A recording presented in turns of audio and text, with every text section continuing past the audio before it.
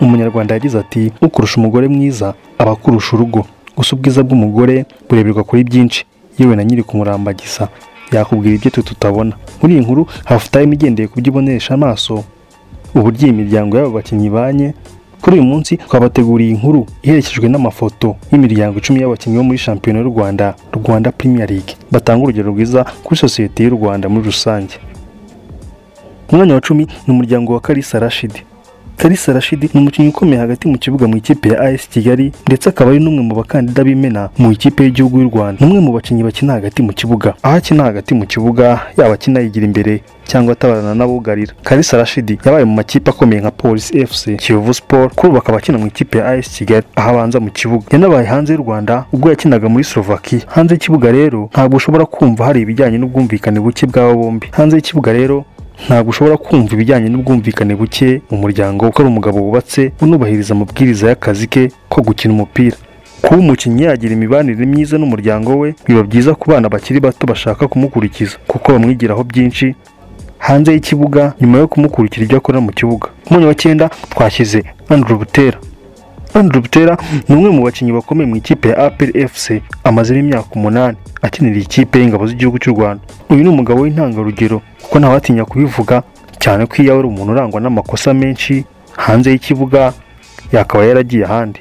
Mu busanzwe ukuntu yaremye Butera Andrew ni umuntu ucisha make kuko ntushobora no gupfa kumubona byoroshye atembera. Abenshi bamusanga ku kibuga ari mu mukino cyangwa ari mu myitozo.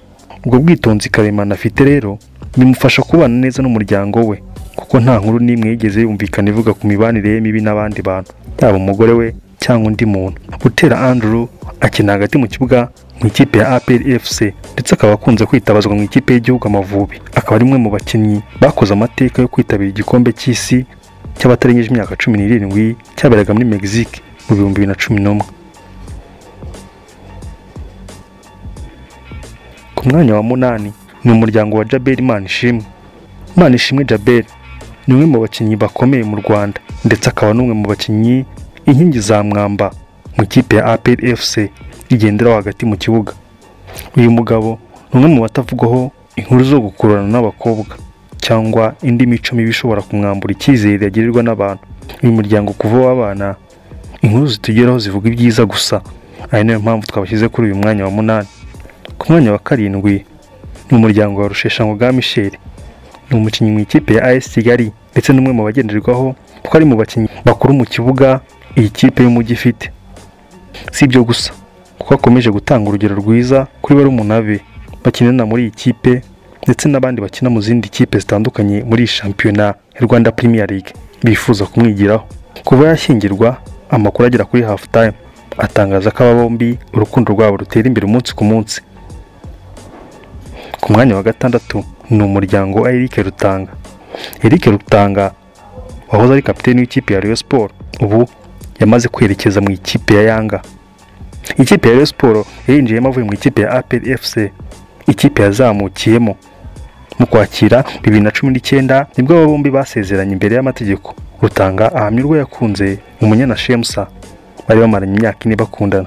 Uyu muryango utanga icyizere ku rubyiruko rutarashaka ndetse bakawufatiraho urugero rwo gukundana by'ukuri.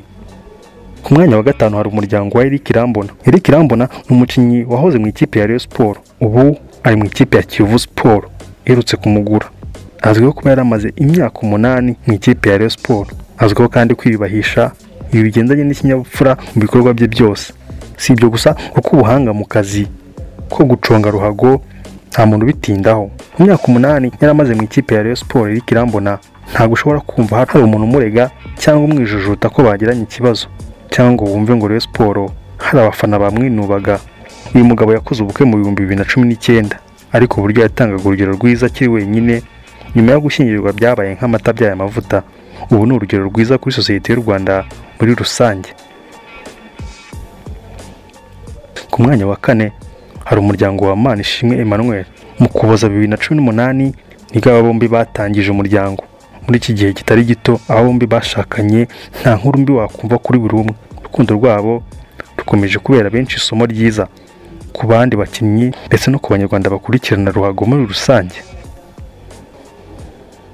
Ku mwanya wa 3 hari myugariro Rugwiro Herve, munyemerere mvuge ngo kapiteni wa Rayon Sport. Mu mwaka wa 2017 ubitse amateka akomeye kuri Rugwiro Herve na Mugabekazi Karine kuko abigaba bombi bashyingiranwe. Mu myaka bombi bamaranye nta guhemukirana byawe byagaragara kuri umwe muri bo.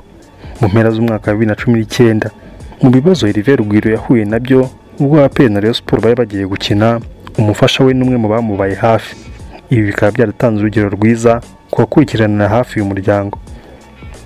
Ku mwanya wa kabiri umuzamu Bikorimana Gerard. Aba bombi bakundanye kuva ku ntebe y'ishuri ndetse urukundo rwabo rwakomeje gukura rurakomera. Aba bombi bereka ibirori umuryango. Imyaka ibaye myinshi Bikorimana Gerard umwe mu bazamu bakoze muri shampiyona y'u Rwanda abana n'uwo yakunze. Nta myitwarire itari myiza yari yagaragara kuri buri umwe muri aba bombi ndetse bakomeje kubera urugero rwiza aba bakurikiranira hafi umunsi ku munsi. Ku mwanya wa mbere hari umuryango wa Eric Ndayishimiye uzwi ku izina rya Bakame.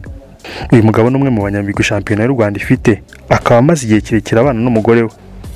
Uyu muryango nta nkuru y'imyitwarire mibi wabumvaho ndetse imyitwarire myiza ituma abakinnyi benshi bagira Bakame inshuti yabo magara. Aha uyu muryango ukomeje gutanga urugero rwiza ku nshuti zabo ndetse no ku bafana b'ibikorwa bya Ndayishimiye Eric Bakame haba mu kibuga ndetse no hanze yacyo.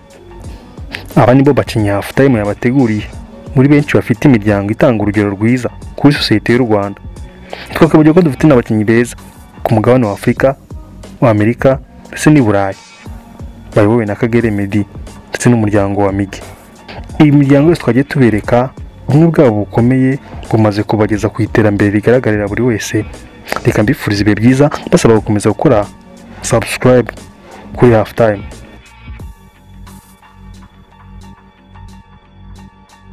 Niba ukunda amakuru y'imikino agezweho wayasanga kuri Halftime.rw. Hi guys, nitwa Ruberwa Emmanuel, nkaba ndi umukinnyi mu cyiciro cya mbere hano muri shampiyona y'u Rwanda. Kurikirana amakuru y'imikino kuri Halftime.rw. Ushobora kuba ukunda amakuru y'imikino agezweho, ushobora kuyasanga kuri Halftime.rw. Niba ukunda amakuru y'imikino wayasanga kuri Halftime.rw.